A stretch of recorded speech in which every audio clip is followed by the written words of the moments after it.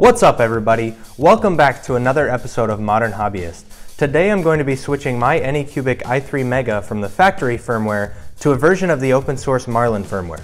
Let's get started.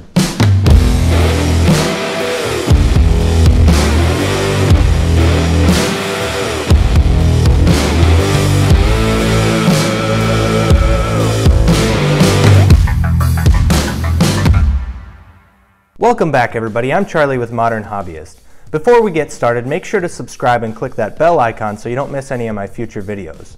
If you've seen my past couple videos, then you'll know that I recently got an Anycubic i3 Mega 3D printer and I've been working on upgrading it for quite some time. It's getting pretty close to perfect, but before I call it complete, I wanted to give the Marlin firmware a shot. In case you don't know, Marlin is an open source firmware for RepRap style 3D printers based on the Arduino platform. Today, Marlin actually drives most of the world's 3D printers. I want to give a huge shout out to Dave Ramiro for the immense amount of work that he put in getting this firmware to work on the i3 Mega, as well as the incredibly detailed instructions that he put together. None of this would have been possible without his work, so be sure to check out his profile, which I'll have linked in the description.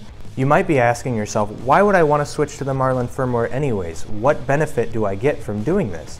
And to answer that question, there's a whole laundry list of benefits that you'll get from switching to the Marlin firmware. Mesh bed leveling, PID tuning, thermal runaway protection, filament changing. These are just a few of the many benefits that the Marlin firmware offers over the stock Anycubic firmware. On the other hand, as of right now, one notable feature that you'll lose with the Marlin firmware is the ability to resume a print after power loss.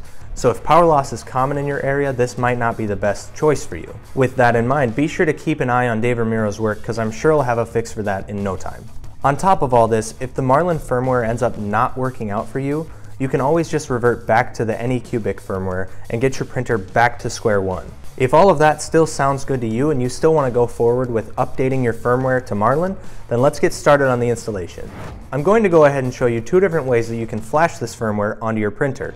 I'll show you how you can flash Marlin from Cura, and for you OctoPrint users, I'll also show you a plugin that you can use to flash the firmware directly from OctoPrint's interface. To start, go to the Thingiverse link in the description to download the hex files for the firmware. The Files folder will contain 3 different versions of the hex file. One for users that haven't touched anything on their printer yet, meaning they still have the stock stepper motor drivers installed, and one for the people that have swapped out the stepper motor drivers while still on the original firmware, which required you to flip the direction of the motor connectors. And the last one is for people that have swapped the stepper motor drivers but didn't flip the direction of the motor connectors yet. Next, connect your computer to your printer with the USB cable that came with the printer and open up Cura. Click the drop-down at the top left of Cura and click Manage Printers. From here, select the printer that you want to update and select Update Firmware. This will open up another window where you'll need to select Upload Custom Firmware and select the hex that you want to flash. In my case, I swapped out the drivers while still on the original firmware and my motor connectors are flipped, so I'll grab the hex for the reversed connectors. Click Open and it will start flashing the new firmware. When that completes, go ahead and power cycle your printer, and you should be able to tell right away if it worked or not, because Marlin will no longer play the Anycubic startup tune. If you don't hear the startup tune, then your printer now has Marlin firmware installed on it.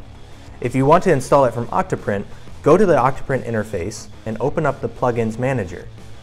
Search for the Firmware Updater plugin and install it. Once you've restarted OctoPrint, open the Firmware Updater plugin from the Settings pop-up and click the Browse button to select the hex file you want to upload. If you click the Flash from File button now, you'll see that you need to select a flash method before it will work. To do this, click the Settings wrench on the top right of the pop-up. For the flash method, you'll need to check which one your printer needs in the documentation for this plugin. For the i3 Mega, you'll need to select AVR Dude, which will open up several other options. For the MCU, select ATmega 2560 from the dropdown, which is the motherboard the i3 Mega has. Now all I need to do is enter the path to the AVR Dude executable on OctoPrint, which I haven't installed yet. To do this, open up a terminal of your choice and SSH into the Raspberry Pi. Once you're in, run sudo apt-get update.